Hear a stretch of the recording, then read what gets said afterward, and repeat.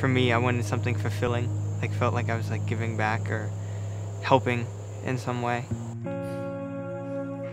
Every person has a different personality, and it really takes time to get to know the inner workings of each person. And even though most of the people I work with, they don't talk, they don't have to for me to understand them. Mickey Mouse? You like Mickey Mouse? I try to be creative in the way I work with people. I have a very imaginative mind, so like playing games is always a fun part. You want to go back to your room? It takes time to get acclimated to certain people, and like no one likes a revolving door of people working with them, so you really got to take your time. From Wednesday to Saturday, they know I'm coming and they know what time I'm going to be here, and they look forward to it because other staff tell me stories about how they ask for me and where I am and what I'm doing.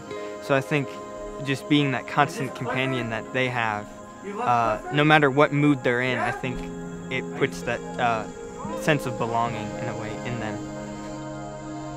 Winning the Core 5 award for culture makes me humbled because I just come here and I try to do my job, and it's just I feel appreciated that I'm getting noticed. But when I get noticed, I want other people to get noticed because they're doing just as hard work as I am. So I feel like everybody should get noticed.